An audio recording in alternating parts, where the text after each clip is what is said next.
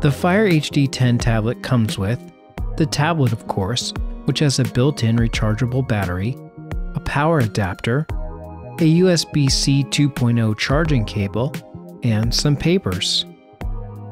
Features and anatomy. Now let's get to know the tablet. The 1080p Full HD display is 10.1 inches. The one I purchased has 32 gigabytes of digital storage, but you can pay a little more for 64 gigabytes if you need it. At the top of the tablet is a 2 megapixel front-facing camera. On the back of the tablet, you'll see in the upper left corner a 5 megapixel rear-facing HD camera. On the top of the tablet, you'll see 2 integrated speakers. The left side of the tablet has nothing on it, but I wanted to point out how thin this tablet is, at just 0.36 inches.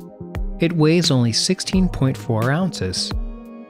The right side of the tablet has the controls, including the 2 up and down volume buttons, the power button, 2 built-in microphones, the USB-C 2.0 power port, and a 3.5mm stereo jack for headphones, which I really like. It's not some odd connection like some manufacturers provide.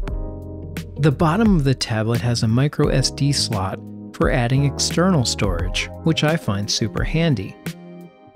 Charging. First, let's charge the tablet's internal battery.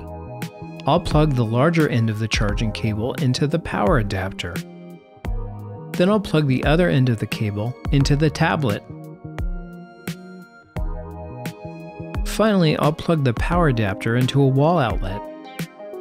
The tablet takes around 4 hours to charge from 0 to 100%, less if it's not completely drained.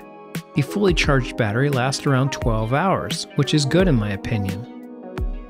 Well, I hope that you found this video helpful. Thanks for watching. Please like and subscribe.